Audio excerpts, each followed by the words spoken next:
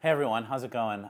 Brian here again, and today I had an idea to do another episode on gray areas in China. So we did one before, and I like doing these episodes because they really give you a good insight into kind of the way China works, down below, and a little bit of the culture here, whether it be the daily life culture or the business culture, which this really influences a lot. And I wanted to pick out a story about us and us renting our warehouse to kind of show you how these gray areas work. And so first I want to tell you, what is a gray area? What does that even mean?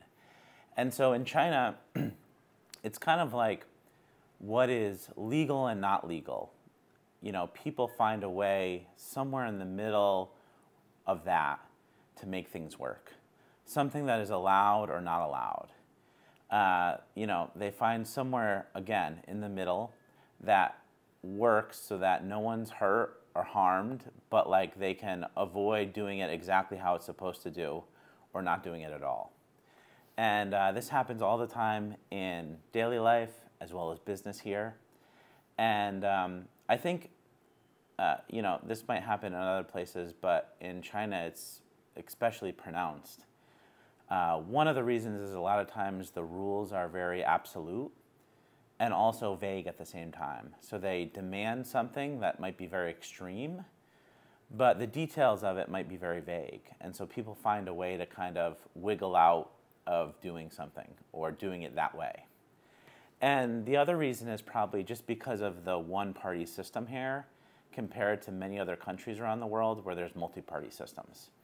And so, since there's one voice here and multiple voices in other places, the way in which rules are applied and followed can be definitely very different. So I want to bring you to the example of us.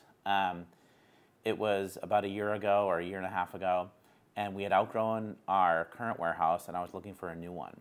And I wanted to get one that was a bit nicer than our previous one, but also was a bit more convenient so our employees can get to work easier and we can attract better employees as well. And so I found a perfect warehouse, and when I came in with the real estate agent, I realized that there were some safety problems in terms of the building code that were not correct.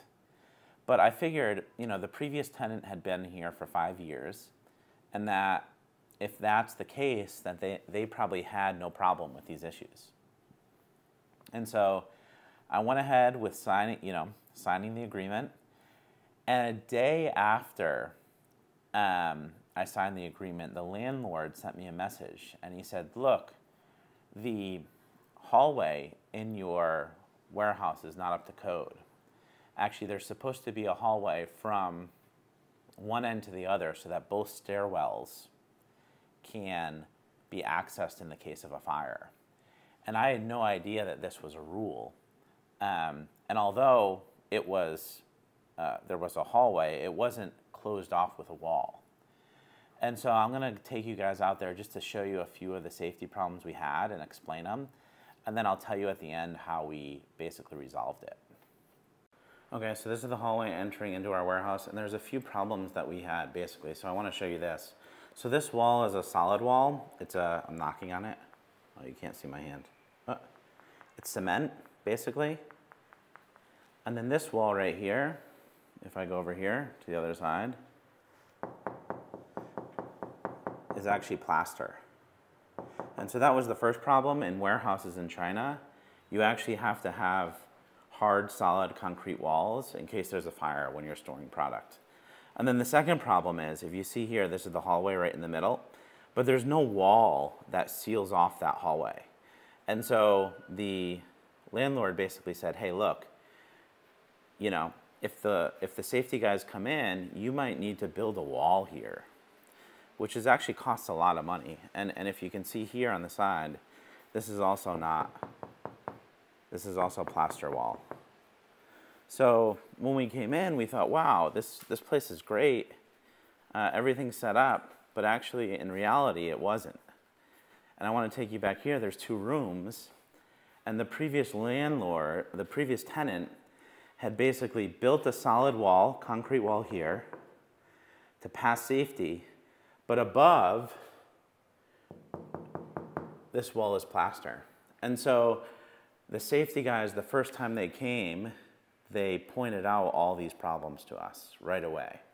Because of course they knew these problems from the previous tenant. So yeah, those are the problems that we inherited when we walked into this building. Okay, so now you've seen some of the problems that we walked into, and basically, you know, especially I'm from the US, so even if you had like a triple net lease where you had to pay for everything inside, the structural integrity of the building from the landlord would usually be up to code. And then when you built it out, you would have to make the building up to code. In this example, the structure of the building was not up to code to begin with. And so it's something that I didn't even think was possible. So if you look at the first problem, which was the plaster walls, basically those walls should be concrete.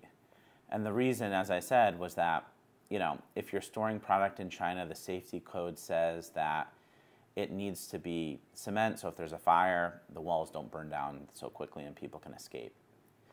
And the second thing is that walkway, even though it's accessible from the tenants that are behind us and next to us, it's technically supposed to be its own hallway.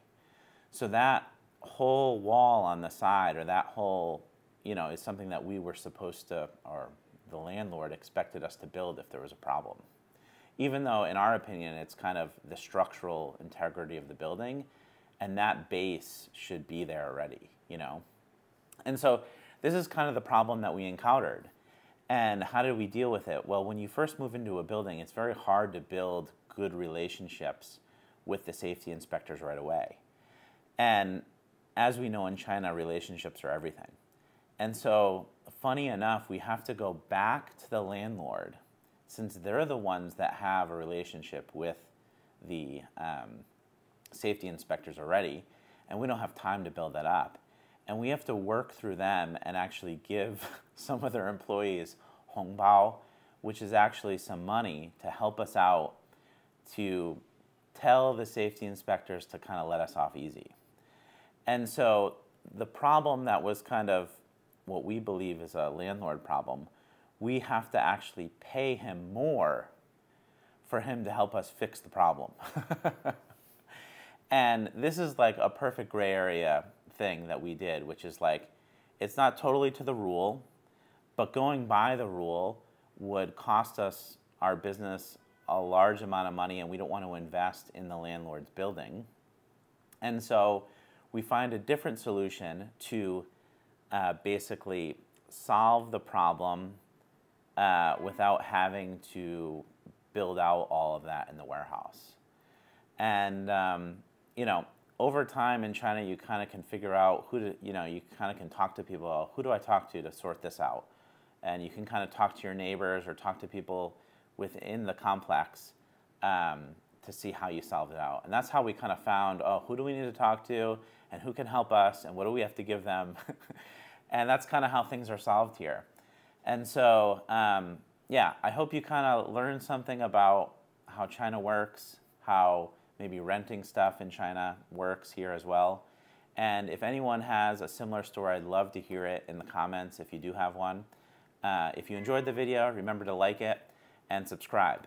And we'll see you next time.